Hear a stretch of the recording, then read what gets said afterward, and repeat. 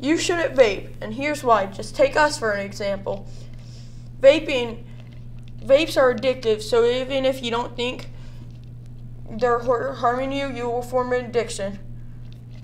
When you vape, you inhale many harmful chemicals and metals. Several lung diseases are associated with vaping, and vaping increases the chance of you having a heart attack.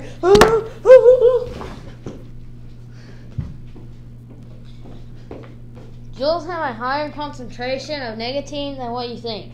Not only is nicotine highly addictive, but it is also toxic to fescues and is known to impair brain and lung development if used during adolescence.